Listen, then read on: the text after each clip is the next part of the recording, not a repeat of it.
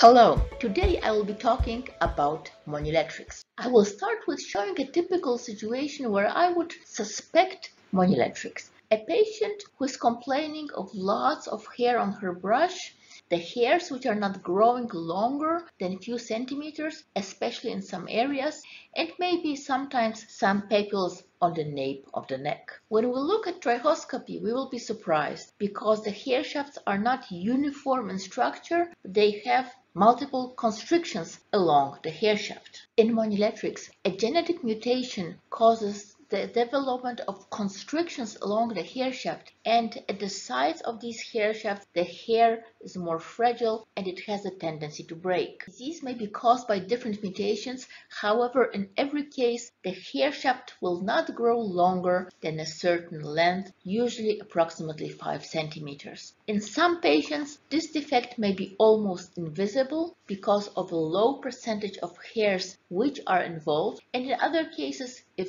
all or almost all hairs are involved, it may cause total or near total alopecia. The disease may involve not only the scalp, but also the eyebrows, the eyelashes, and other body hair. This is a typical trichoscopy image in a patient with Monilethrix, which is caused by a mutation in a keratin gene, and you clearly see the constrictions along the hair shafts which are in regular intervals. This is an image from a handheld dermoscope, so significantly lower magnification.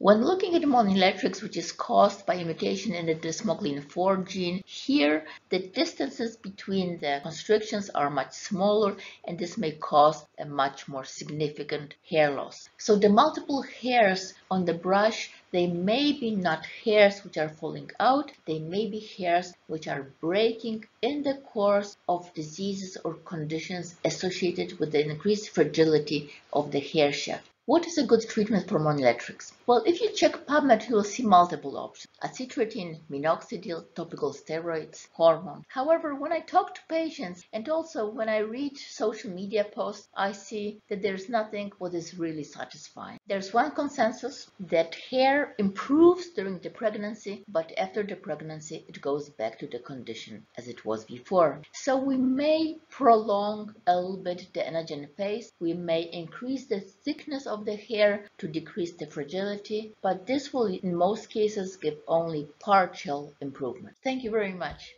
And if you're interested in trichoscopy, please consider taking a look at my YouTube channel, which is focused on hair diseases and trichoscopy. Thank you.